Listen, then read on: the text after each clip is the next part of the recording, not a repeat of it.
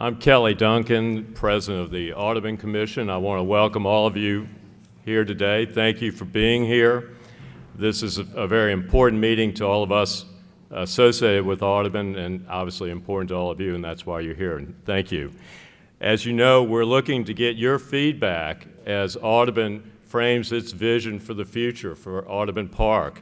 Your feedback is awfully important. We need your feedback, we need your comments, we need the reviews of what we're suggesting to be brought back to us so that we can frame a vision that works for us and works for all of you as we go forward.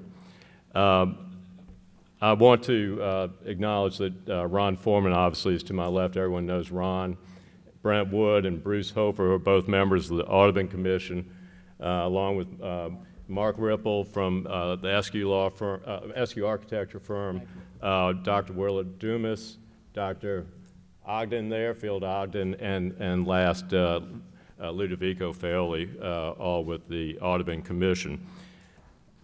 So I'm going to turn it over now to Shemin Grant-Saloy, who is the Vice President of Marketing for the Audubon Nature Institute, and Shemin will take us through the process that we'll be going through today as we get your comments and how this is being structured. So, Shemin.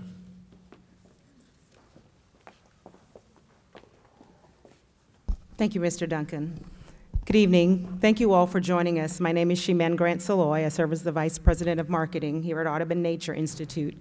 I'm just going to quickly outline the organizing principles behind how we are organizing our master plan process.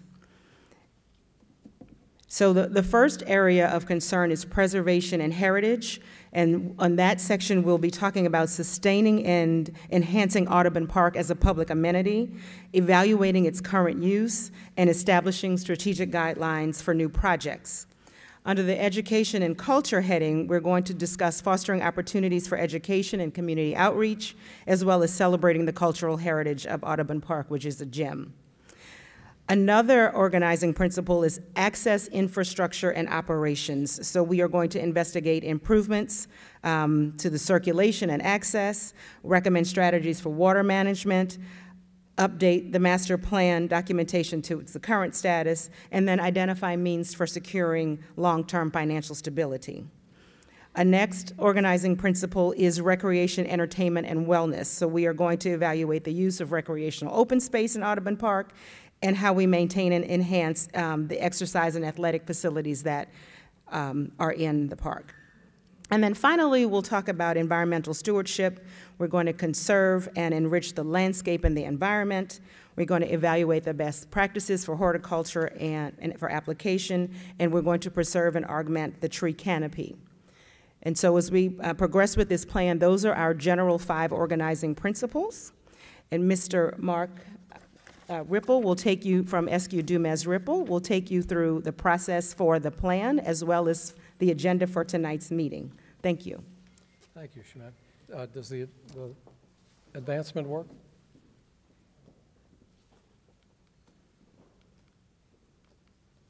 Okay. There we go.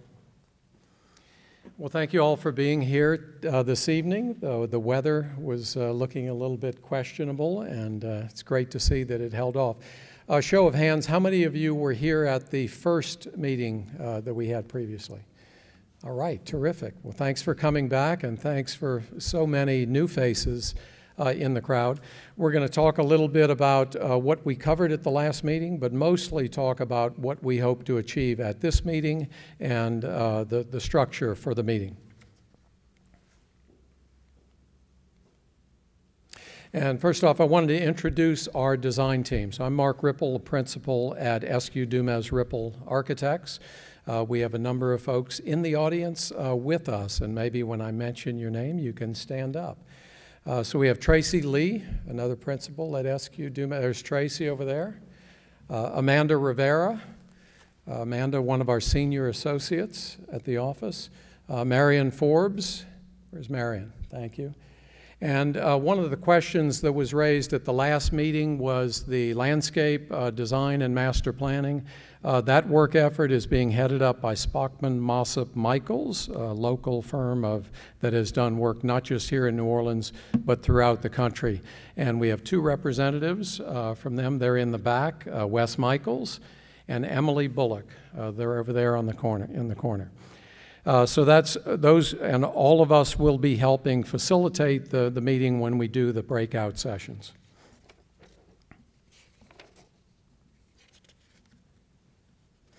So I wanted to talk a little bit about the process. Hopefully you can read this, but this is the second of 3 community meetings.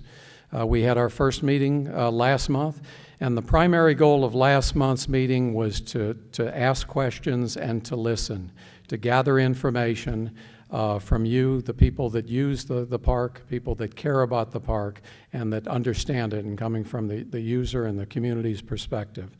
So it was primarily an opportunity for folks to stand up and talk about what their ideas were, what their concerns were, and what their vision of the park was as we move to the future. In addition to that, what we've been doing is a series of online surveys. And I can say this has been a huge success. We have, by current count, nearly 900 respondents that have checked in online and have provided information that is incredibly valuable to us, the design team, and to the Audubon Institute to understand what it is that you care about, what matters to you. And not surprisingly, the common theme was something that we touched on at the last meeting. How do we maintain and enhance these wonderful offerings of the park and do it in a way that honors the organizing principles of the park and the mission of the park, to maintain and enhance what is here? We heard that again and again. We don't necessarily need big expansion, upgrades, big ideas like that. How do we do what we're currently doing and do it as well as we possibly can? So that was the general theme, and that's what we're gathering from the community input. This evening will be to drill down further. So what we've done, and I should clarify for those of you that were not at the last meeting, this is the layout of the park. So to orient you, of course, the blue thing on the left is the river. On the far right-hand side is St. Charles Avenue. The vertical line going right down the middle is Magazine Street. The master planning work does not involve any aspects of either the golf course or the zoo. It is everything else that entails the park. And in order to simplify things, we have represented the park in these 3 districts. So District 1 is furthest to your left, which is the District 1 is the St. Charles Exposition Walnut area, primarily the perimeter condition between the residential area on 3 sides and the golf course. District 2 is the Magazine Street corridor, and not surprisingly, one of the common themes that we're hearing again and again is how do we improve accessibility and movement across? How do we create safe conditions for pedestrians, for cyclists? And to that end, we will be talking a little bit later on tonight. We have a representative with the city that will be from the city that will be telling us specifically what the thoughts are about the improvements to Magazine Street, because certainly all of that comes into play. How can we work with the city while they're doing these improvements to the maximum benefit of the park? And then the 3rd district, of course, is the Mississippi Riverview, the fly, the soccer fields, the tennis courts, the baseball diamonds. And the common thematic element in that discussion is how do we find appropriate balance? We have these formal programmed activities that are hugely successful, and we have more informal, unprogrammed activities. As we've said and heard it from many of you, that's one of the best areas in the city where you can stand and look at the river Batcher and experience the river. There are very few opportunities like that in this city, and that's something that we should embrace and cherish. So the goal in that district is how do we, is the balance correct? What can we do to improve that and to make it everything that it can possibly be? So what we've done is scheduled some group participation sessions They are informal in nature, which means that we have 5 tables around the room. We'll talk about what each one is involved with in a second. But as a woman had asked me earlier, she said, well, when I sit at a table or stand at a table, do I have to stay there for the entire 45 minutes? The answer is no. This is informal. We will have, at each of the tables, we'll have representatives from the design team and a representative from the Audubon Institute to help facilitate the conversation. It's designed to be interactive. We want to drill down on some of the specific issues that have come up that we hear as common thematic elements, and we want to get your input and your ideas. And hopefully what we want to do is build consensus, group consensus. Sometimes that's tough, but that's our objective.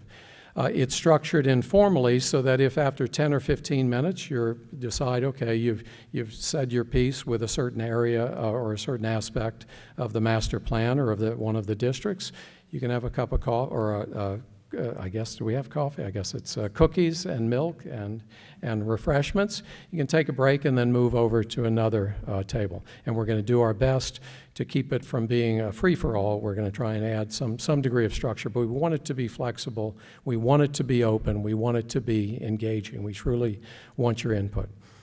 So the way we've structured it, it's rather interesting because we have these 3 districts, but we also have 2 overriding thematic elements that we kept hearing again and again, and we felt that they were important enough to where we address them as specific topics at a table. So as we had said, there are 3 districts, District 1, 2, and 3. So District 1, to remind you again, is the St. Charles Exposition Walnut District that surrounds the golf course and adjacent to the residential area. And that table is over here in the corner on my left-hand side. And we'll have Marion and we'll have where's Lanny? Oh, there we go. So we'll have Marion and Lanny that will be assisting and facilitating that table if you're interested. Table number 2, the Magazine Street corridor, is over here on the right-hand side. So we have Laurie is over there waving her hand, and we've got Tracy Lee. Tracy and Laurie will be manning that table. Number 3 is the Riverview over here. And we've got Ashley with the Audubon Institute and myself that will be facilitating that group. And then we have the 2 topics of significant conversation and interest that we've broken out separately.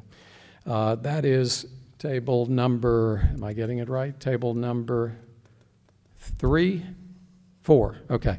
Table number 4, back here in the back, is looking at the entire Audubon Institute footprint and addressing issues of traffic, access, and safety holistically. And there was a very good question by another person before the meeting said, well, if I'm interested in traffic, but I'm interested really in just the traffic at Magazine Street, but I also want to know about bigger issues out at the fly or whatever, what do I do? Well, that's why we're designing it to be flexible. You can join in a conversation on Magazine Street, and 15 or 20 minutes later you can shift over and see how the conversation is unfolding somewhere else. And the final table is education and culture, and that is table, what's the one left? 4? 5, I'm sorry. Okay.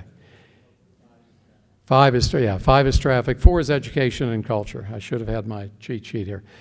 And that came up again and again. We heard from Bob Thomas at the last meeting. Is Bob here this evening?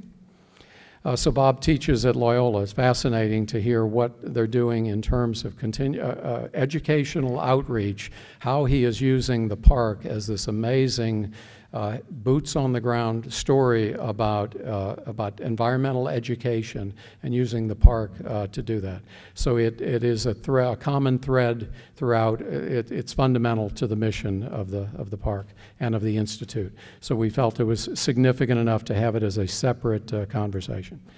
So in addition to that, we have a number of things on the walls. We have maps, both Google, thank God for Google Earth maps, we have site plans, we have photos to remind you of some of the conditions that exist in each of these areas, and we have a series of triggering questions and comments. Some of them are driven by the organizing principles that we had touched on later, but some of them are simply open-ended questions where we want your thoughts and your input to hopefully trigger some good conversations.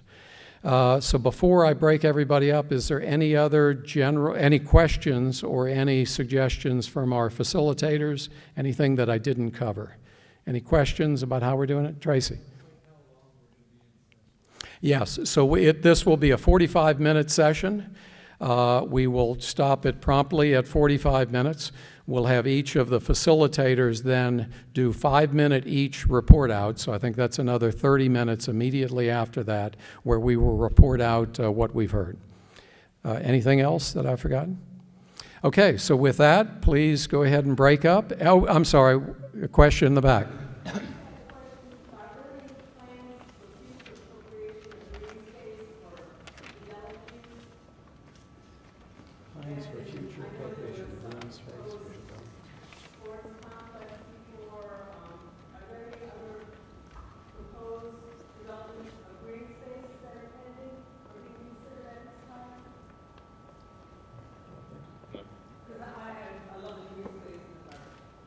No, there is none. Okay. Yes, one more question. Is it time for public comment?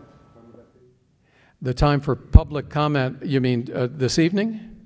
Yes, that's the 45 minutes is for you to make your comments. So, and we want to memorialize those. You can write them down, we can jot them down, but that is the goal. Maybe I wasn't clear on that. That is the goal of the 45 minutes. Give us your comments, give us your thoughts, give us your concerns, give us your ideas, and have it create a healthier conversation amongst the group.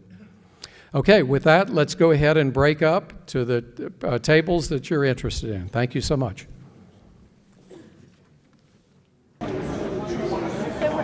Anyone to make comments on the sticky notes, and we can add them to the board. Should we find out, like, should we find out? I mean, I live on Britannia next position, And so they always would kind of say, yeah, so it would be like over there.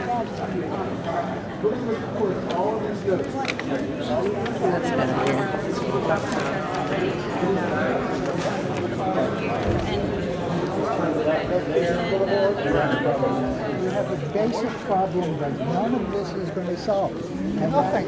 So tell me about the particular issues that come up. It's parking and traffic? They paid no attention to it, and then here's a Jeep, and there's a tree right here. So they're on the routes. Are you? Thank you. Okay. I'm going to write that down. Great. Signs. Now.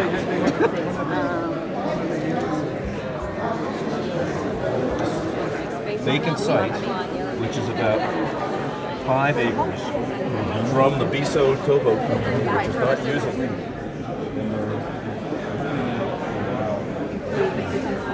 Meanwhile, when they overflow, People drive over the curb. well, they let them. So the facilitators, if you all would come on up, somewhere up close, and we're going to try and hold to the 5-minute limit.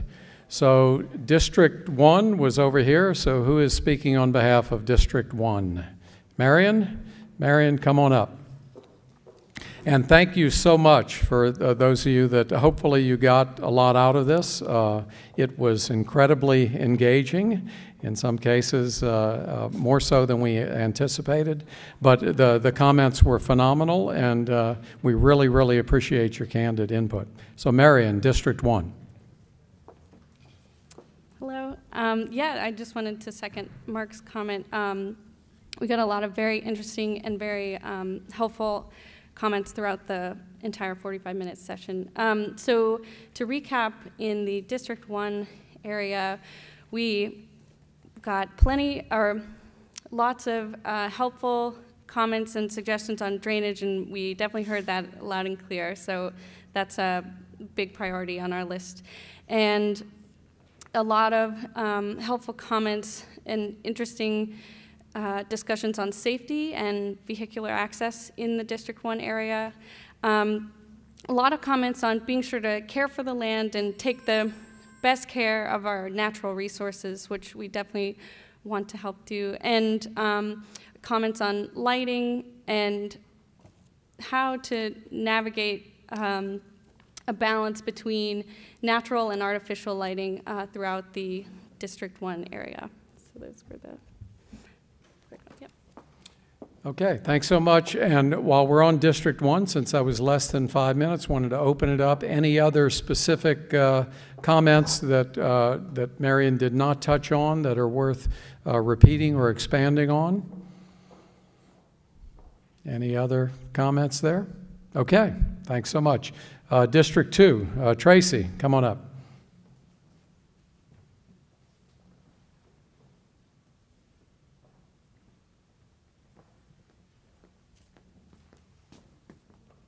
Hi, everyone. District 2 is the Magazine Street corridor, and the discussion around District 2 had everything to do with exactly that, Magazine Street. The way that it bisects the park, the problems in pedestrian and cycling access crossing the street. So there was a lot of discussion about that, and that really dominated the discussion. We were fortunate enough to have a couple people from Public Works here, and they're going to speak a little later and perhaps can answer some of the questions that were asked in those discussions about the phasing and construction of the Magazine Street piece. But associated with that were questions and discussion about drainage, but mostly it focused on the difficulties that having a very busy street bisecting a park presents. We also had quite a bit of good discussion about Shelter 13 and a lot of divergent opinions about what should happen with it. Some people thought that it should be returned to what it originally was, a picnic shelter with bathrooms. Other people had other good ideas about what it could become. So that was an interesting conversation. We'll consider all of that as we move forward. And I guess perhaps one slightly surprising thing that came out of the discussions was an active conversation about how people who travel up Magazine Street trying to access the park, who perhaps don't know their way around that well, the opinion was they get confused about where they're going. There isn't clear signage or direction that tells them where to go. And maybe that is adding to the traffic problem because they slow down to a crawl where they're trying to understand where's the zoo, where's the golf course, which way do I turn, where do I go? And that was a kind of new information to us. I think that seems to be more of an issue than we thought it was. I think that those are the major topics that we discussed. Good, healthy conversation, and I think we all look forward to hearing a little more from the Public Works folks about the future for the Magazine Street project. Anything I missed, Laurie? Any questions about this part of the park that we can address now, or any issues that we may not have identified in our exhibit over there that you all think are important? Jack? When I walked up to the table, there was a lot of discussion about crossings of Magazine Street and how they could be made more congenial. And not only improve the crossings, but perhaps add more, many more than there are now already. I think there are maybe 4 or 5. The thought was that perhaps that's not enough. That one way to try to deal with this conflict between the fast-moving traffic and pedestrians is to perhaps consider putting even more interruptions there. And so, you know, I'll have to defer to the traffic engineers to help us understand what the implications of that are, but that was brought up as one possibility. Okay, thank you. Okay, and for District 3, it's a good segue because a lot of that conversation focused on traffic. We had a number of very lively conversations, not so surprisingly because it is a heavily programmed area. And as we had said leading into the conversation, finding the right balance is a challenging proposition. We have these wonderful programs out there. The park, the Audubon Institute supports those programs, and it gives great opportunities for kids in the neighborhoods and throughout the city to participate. I didn't realize there are almost 6,000 players that play soccer out at the field. We had good representation from both soccer and from tennis. We heard from a number of tennis players. But the challenge, I think the biggest challenge, which was not a surprise, was are there ways in which we can improve traffic? There are a few things that we probably can't control, which is things like when the train is blocking your path for an hour and a half. Ron may have some pull with Public Belt Railroad, but we kept the group focused on the things that we might be able to control. There were a number of interesting ideas that were thrown out about the merits of one-way versus two-way traffic, how we might loop in, create a drop-off condition. The folks that play soccer remind us it's not just a matter of walking, because when you're playing soccer, if you're unloading, several kids and all of the equipment, it's unreasonable to expect them to walk a big distance. So one of the suggestions is there a way that people could drop off and park elsewhere? The challenge quickly arose, as we understood, that the peak moments for soccer are also quite often the peak moments for the zoo. So even though there's that wonderful zoo parking lot that you could imagine people could park and walk, in fact, during the peak moments coincide. So the conclusion we reached is there aren't easy answers, but as Tracy mentioned, similar to Magazine Street, having a parking consultant that will do a deep dive in that regard to figure out what can be done to improve what we have and enhance what we have is going to be a significant step. There was also a lot of conversation about finding the balance between cars, bikes, and people, and how can we create a more favorable environment for bikes. We had a number of folks that talked about biking upriver along the river's edge and being able to extend bike paths into the park to make it more easier for other means of transportation other than cars, so we can kind of diversify a little bit in that regard. There were a number of comments about concerns about the way in which parking happens, that despite signs, people are parking on the tree roots, which of course we know is unacceptable. There were some kind of ideas about, well, can we do overhead pedestrian bridges over the railroad to where if there is the hour-and-a-half delay, that people can get there by foot and maybe might simultaneously reduce the traffic load because people will not be parking out at the fly.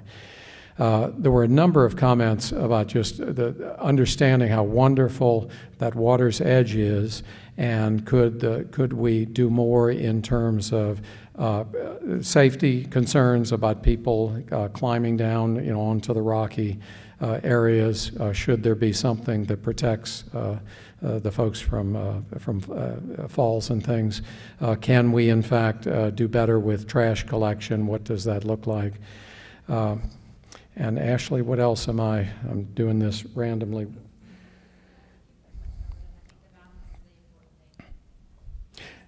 Yeah, I think it was. Yeah. Oh, and I'm sorry, and I didn't touch on the folks that were here representing the tennis players contingent felt very strongly about the idea that could, in fact, there be resurfacing of some of the courts, but also could there be an expansion of tennis? And I shared candidly, certainly we're all ears, open to an understanding as to what represents the common good.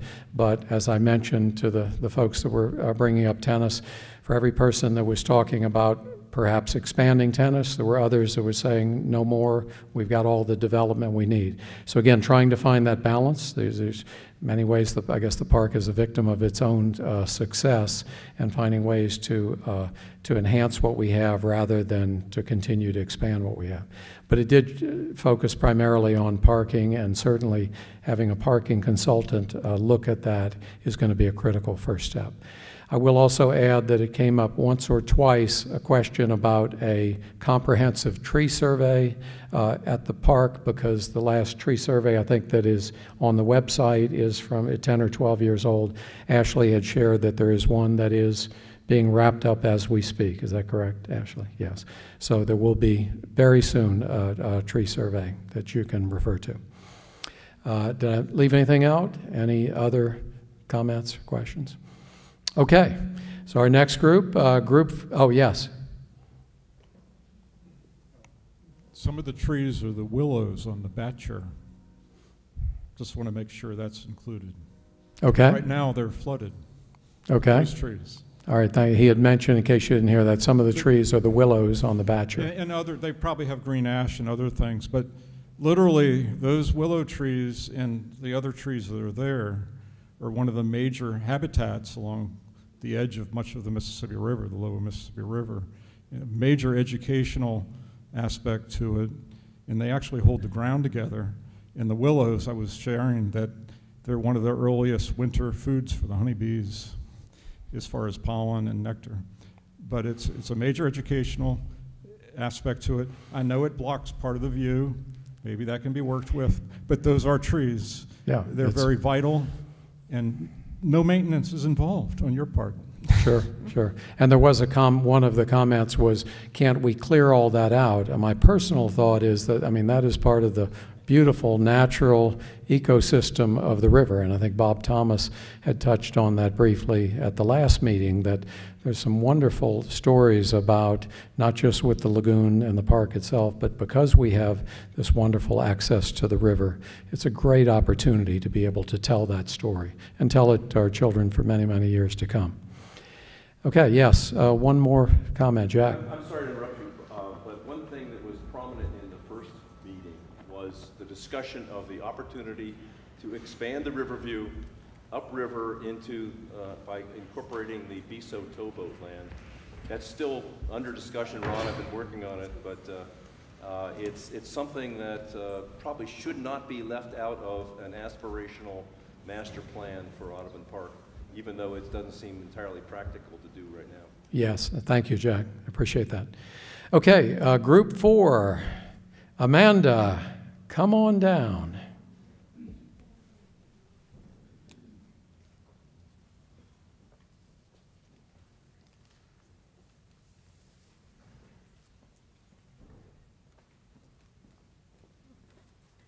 Good evening. We were table 4, the education and culture side of the park. I've heard a lot of topics being discussed and covered already, which were things that we heard at our table, but I'll run through my notes anyway. One of the first comments we heard was that we feel that the park should practice what they preach. They are a park. They have environment as a top priority. So we should be using sustainable products, that there are alternatives to plastics. I think straws were mentioned. I was thinking trash bags. Let's make sure that those are environmentally friendly as possible. And then also that there should be initiatives to save the environment. Let's see, no parking on tree root balls, which we just discussed. But in terms of education, the point was brought up, why? Right now, we have a picture that was handed to us that identified no parking on tree root balls, and right next to that sign was a car parked on the tree root balls. And potentially, if people understood why we were asking them not to park there, they might be a little more sensitive to that. So we should try to educate the public a little bit more there. We want more signage, we heard, that educates the public about its history, direct its visitors a bit more. There was concerns about which paths are allowed to take and which are restricted, and that was specifically around the golf course and some of the paths, like if you're walking on the outside jogging path that goes around the golf course, Are you allowed to veer off and take that little bridge that goes over? People are not really sure about that. There was a request for more signage potentially about the zoo itself, and I think that that could be a nice thing to help advertise the zoo and some of the animals that are in there. It could promote some more use of the zoo. There was a question, could the golf course be kind of double as something else? Could there be a second purpose for it? Because it does take up a large area of the park itself, so could it also maybe double as a bird sanctuary or something else? We should protect our natural amenities, no further development. Any tours that happen, this goes back to the educational side, any tours that happen, they should be small. The person we spoke with would like the park to remain quiet and somewhat discreet. More ongoing communication with public schools so that some of the programs that are already established, like the duck and bird chats, can be utilized more. So also more exercise stations.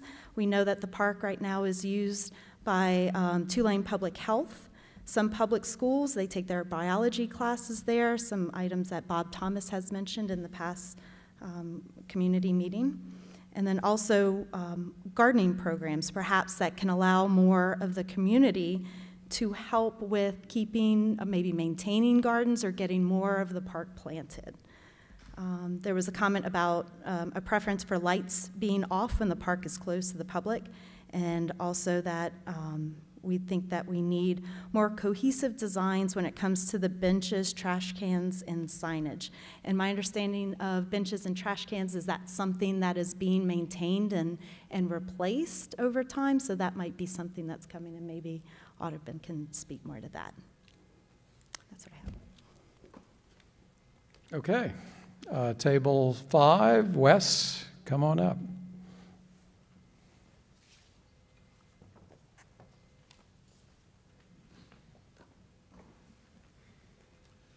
So our table was traffic, safety, and access, and one of the things that really stood out was there was very little discussion about the traffic on St. Charles. There was a little bit of the discussion about the traffic along the Riverwalk, but there was tons of discussion about the traffic along Magazine. And so that became really the biggest piece of what the table discussed. There was comments about there's multiple modes of traffic, from horses to pedestrians to cyclists to people who even are handicapped, need handicap accessible things, and that generally is not well marked. There's no areas of refuge. It's easier to get across St. Charles in a way, even though it's wider and larger because there's some refuge there, but that along Magazine Street, that's really difficult because you sort of have to stand at the edge and then sort of dash across the traffic. Lots of discussion about the events, especially for the local residents, the people that live right in that neighborhood, that the events, the zoo, the concerts and things like that cause a lot of issues with access to their homes, that there were some issues with emergency vehicle access for people along those areas.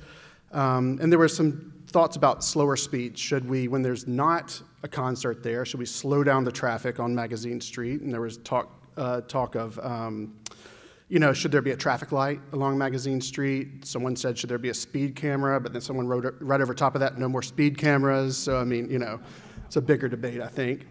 There was talk about could we look at sort of the larger system of, timing the lights, on the surrounding lights, on, the stop sign on River Road, the lights, on Henry Clay and along Magazine Street. Is there sort of a bigger picture in terms of the traffic that might make it a little bit easier to make the traffic flow along Magazine? And then there was even talk about, in terms of the circulation, that people wanted more opportunities for meandering and more opportunities for people to sort of have different places to go that, where they could get away from the cyclists and things like that. And it's a little bit more of a, passive sort of pathway system. About security, we had not a lot of discussion about security, but one of the things that came up is to have the security officers be more visible, that their presence, just, if you see them, it's more of a sense of security and a more sense of safety. And then also the edge vegetation along the residential edges, along Walnut and Exposition, that sometimes those feel like they may be places for people to hide, and there was some discussion about that might, be an issue. And then we had 3, what I would call categorized bold ideas. One was to extend the access along River Road down into the sort of almost where the fly comes into the zoo parking lot, and have access out the side of the zoo parking lot. It's sort of hard to see there, but if you go up River Road that way. The second bold idea was to connect Tchoupitoulas all the way to River Road along the railroad, so that there would be a new access piece.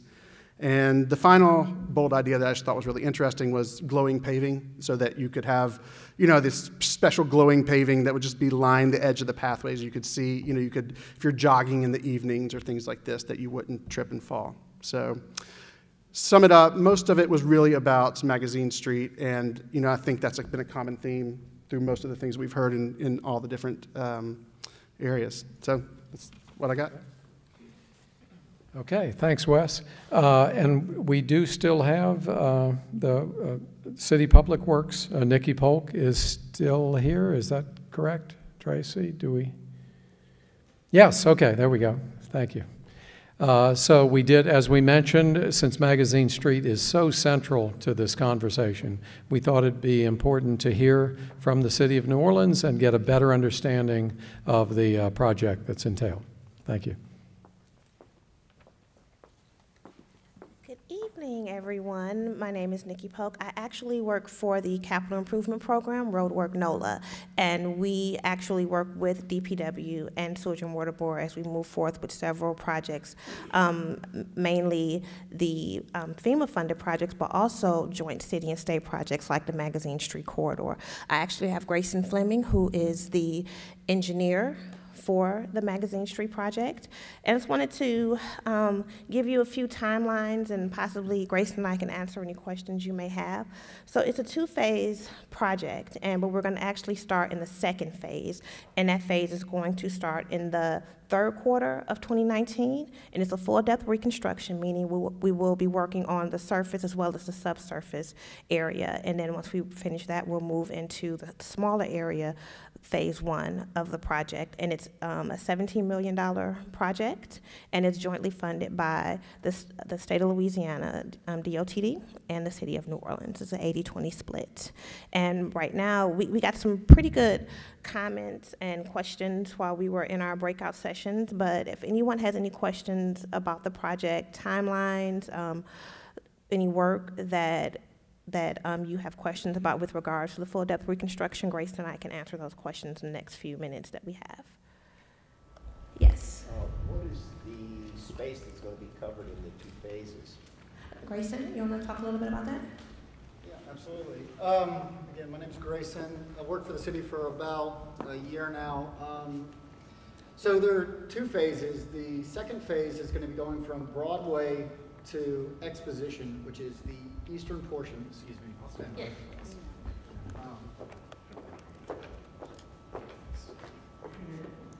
So Broadway to Exposition is going to be the first phase under construction.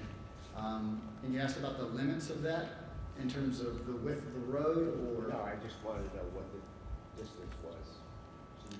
It's like a half a mile from Broadway all the way to what was Calhoun, but we've now reduced the limits of it to Exposition. The next phase will be coming a year later due to some environmental issues that we have with some granite pavement that's underneath the road. So we've got to deal with those pavers and go through a whole environmental process for that, which is why, and also so that we don't fatigue everyone with having both phases of this construction project going on at once. How far will that go? The limits of that project go from Exposition to Nashville. That's my question. Magazine Street at any time? I mean, accessibility. Yes, sir. So the plan is when construction is going on through the park, there will be one travel lane used throughout the construction period. And the first portion of the park work will be from Broadway to West Drive. Then after that gets done, then we'll go from West Drive to East Drive. While there's, at least right now, while we're in the design phase, the plan is for traffic to move from the CBD through west on one way, and any traffic coming through would going east would go up to St. Charles and be detoured.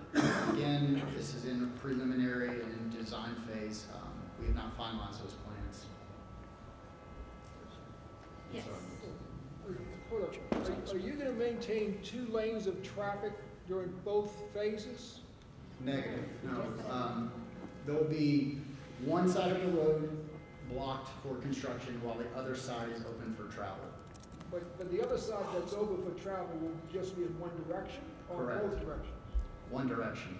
What direction will that be? So while the work is going on through the park, if you're coming from the CBD going west, then that will be open. If you want to go east, you have to go to St. Charles and detour around. Thank you. Yes, sir. One of the biggest concerns is pedestrians. And of course, if a person's a driver and they run into a pedestrian, that's a big issue for them. But have you all come up with any genius ideas to make it safe for both? Asking the city of New Orleans if we've come up with genius ideas. To make it safe. Yes, there is a pavement striping plan in place in which to put high visibility crosswalks for pedestrians, both running along the path of the road and crossing the road, going to the park from the zoo to the park. But there's not a lighting plan for that, if that's what you're inferring. The riverfront will be open though. I mean, if there's, just to give you an example, I mean, if you go on the park side, the other side of Magazine Street from, you said, like you're saying, Broadway on, I mean, we'll be able to say if we want to get past the park, go through the top of the riverfront around and come down on Chapatulas, that'll still be open. Yeah. Oh, if they close it at Broadway, right, yeah, so it's shut down, so it's right. You boom. wouldn't be able to Yeah, shut yeah, down so that well, way. okay, gotcha. I think we can, we can entertain more detail if you're available a little bit afterwards. We can certainly show on maps exactly what they're thinking. But thank you so much. Appreciate you. Go ahead. And I have a few copies of fact sheet available, so if you guys want to pick that up on your way out, you can take a look at what the scope of full depth reconstruction is. And as Nikki said, this is a part of the capital improvement program, and a lot of information can be found on the roadwork.nola website. It's an interactive map where you can find the segment of the road that you want to see if it's being worked on, if you live in Black Pearl or whatnot. You can click on it, it'll tell you the scope of work, when it will be actually worked on, and the budget for that. I just had a question about the project relative to the park. Is there any effort to maybe come up with an entrance to the park from the avenue during this time, just to alleviate? I mean, there's going to be people confused and lost and lots of traffic mess. So, I don't know. In other words, like you could theoretically go down the avenue, go to the park, go around, come out of Chapatulas, if you were traveling in the downtown direction, and then you could go up Magazine and do traveling in the opposite direction. I don't know if that's been thought about or anyone's open about it. I can definitely talk to you more about it outside so I get a better understanding of what you're actually asking. Okay. A way to get to the fly while the project's going on. Yeah. Yeah, so they'll be hanging around for a few minutes afterwards so you can corner them and get more specifics. But thank you so much for coming out. We really appreciate that.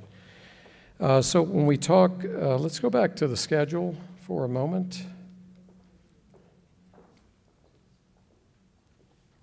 So as we said, this is meeting number 2. Meeting number 3 will be in less than a month, or almost exactly a month, April 5th. Information is back there in the back. So what we've been doing, the first half of this effort has been to listen, to gather information, and to understand what your needs are, what your desires are, what your vision of the park is. And tonight's session really helped quite a bit. In some cases, clarified priorities. In other cases, kind of reopened some deeper questions that we need to focus on over the next 30 days. So the next 30 days will be one for us, the design team, of synthesis, of bringing these ideas together, formulating a plan that achieves the greatest good and fulfills the mission of the Audubon Institute. There was a question raised in the first meeting about when will we see a draft. We will have a draft available, a draft final, if you will, for the next meeting, for meeting number 3 on April 5th. The intent is to present that to the group and collect final input, final comments, final commentary, and then to finalize the master plan. So certainly there is much that we need to be doing over the next 30 days. I can't emphasize enough, again, the survey wrap-up is at the end of March, so we have 3 more weeks to be able to gather from the website information that was shared. Gather your information, your neighbors' information. We're so proud of the fact that we've got 900 respondents already. We'd love it if that number doubled by the end of March. There were a number of folks at our table said, well, can we still provide input since, in some cases there were a lot of voices at the table? The answer is absolutely. Over the next 30 days, if you've got something to say, find a way to say it. If you're not sure how to find a way to say it, our information is available for me and Tracy and the SQ Dumas Ripple and the landscape team. We're always open to ideas, suggestions, phone calls, emails. Get the information to us. Let us know what your thoughts are. And we're going to be compiling that in preparation for meeting number 3. I think, Kelly, I want to turn it over to you for closing comments. So thanks again for everybody's participation. That's exactly it. Thank you all very much. Your comments are really quite valued.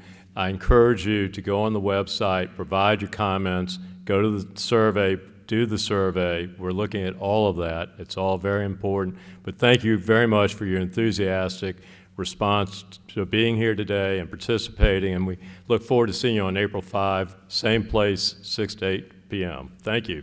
Have a good night. Oh, one last sorry. comment. No, thank you, Mr. Duncan.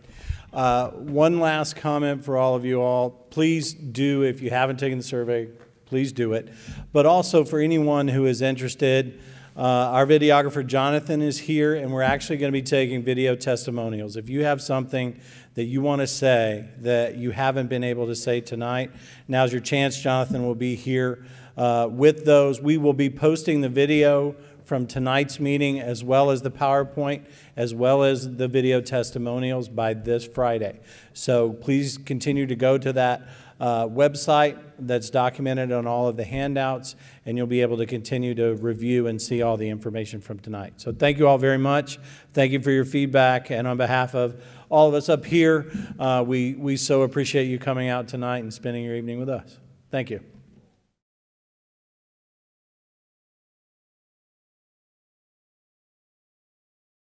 My name is Judith Bigpen.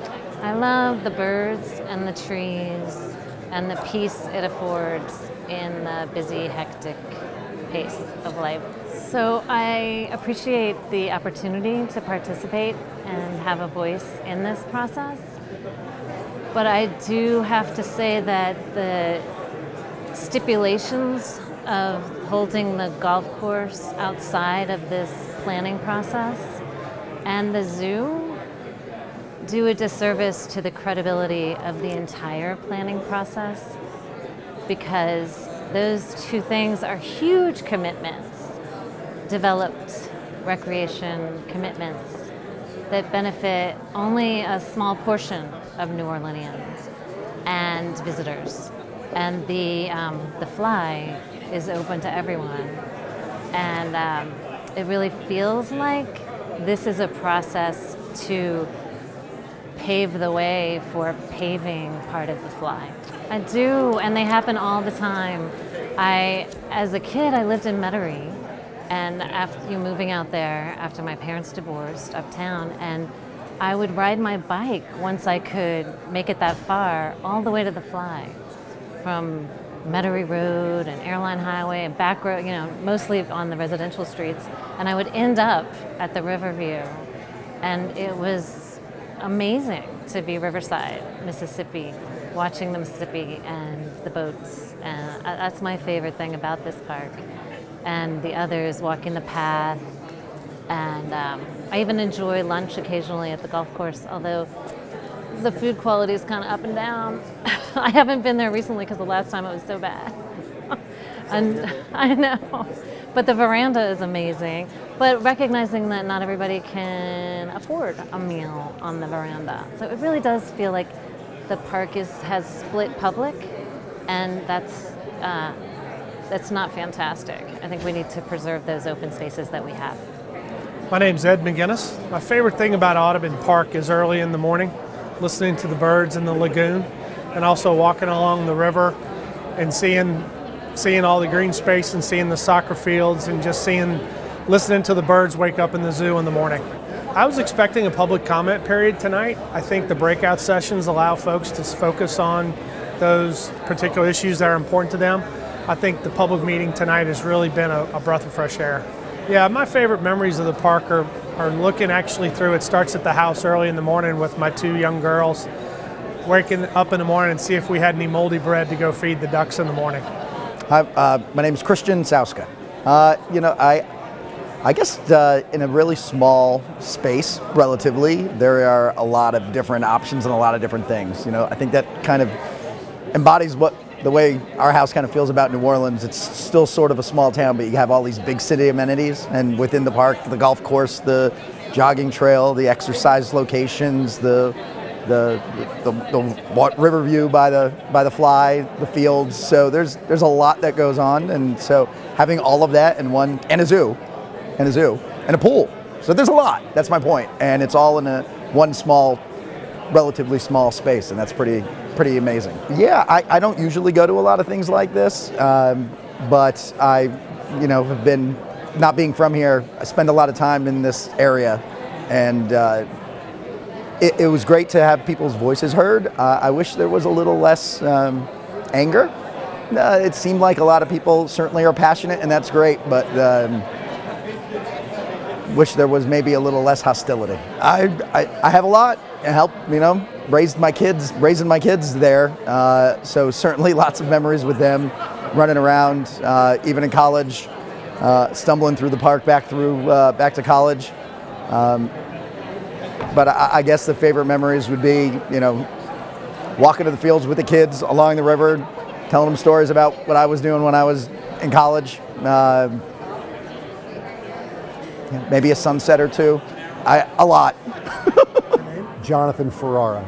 My favorite part about Audubon Park is really twofold. One is riding my bicycle around the park and walking with my children, and the other is Carrollton Boosters and my son playing soccer and hopefully baseball and just accessing the fly and having a great time on weekends and meeting a lot of diverse people from across the city that I wouldn't normally meet.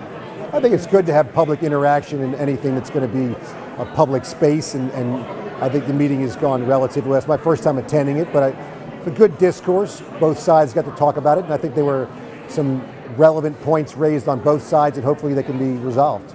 I have 2 young children, so we're creating memories every day going in the park, whether it's playing soccer with my son or baseball or just walking around the park or my son riding his bike for the first time. So it's a lot of different great memories in Audubon Park, and I'm glad that I live close to it. Chad. Hippensteel. The birds. Getting out on the jogging trails and hearing, all the squeaking and squawking and cooing that goes on, and just being part of the environment. Yeah, the first one was entirely too dry, and the setup was really formal. It was almost like a church or jury procession.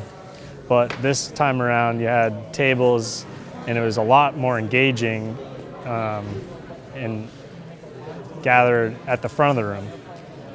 It ended in the same formal procession. So maybe there's a way for the formalities to be left to another time without being rude to the guests. Yeah, just meeting up with a few friends, Cade, and Josh, and getting together, doing a little sketching. My name is George Quaron. I'm a resident of New Orleans, have been my entire life.